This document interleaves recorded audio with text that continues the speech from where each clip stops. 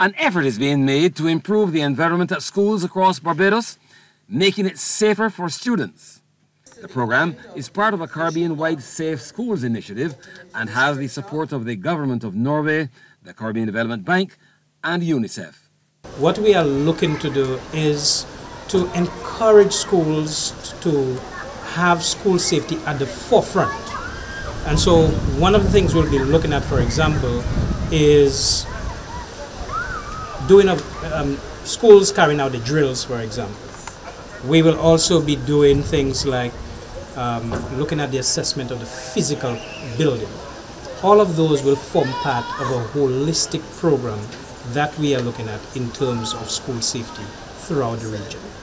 The education official says more than 500 persons from the industry have already been trained, and it will not be a one-off exercise. We're looking at a multi-hazard environment, not just hurricanes. As you know, earthquakes, tsunamis, you name it. We are not only focused on hurricanes. So throughout the year, schools are encouraged on a termly basis, for example, to at least carry out at least 2 drills per term.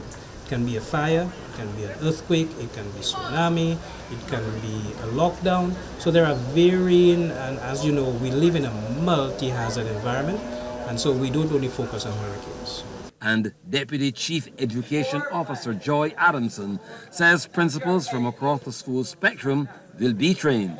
On Thursday and Friday, we actually train assessors. We have safety officers. We have currently 7 safety officers in our schools, and we have persons from the Health and Safety Committee from the schools. They'll be coming in to be assessors, so training as assessors, so that they can go out to the schools then and tell the schools, okay, this is missing, this, we commend you on this, so that across the board they'll be able to tell persons what it is that we're looking for a safe school. The Safe Schools program is to provide principals, teachers and auxiliary staff with the skills required to put together a school's safety program. Trevor Thorpe, CBC News.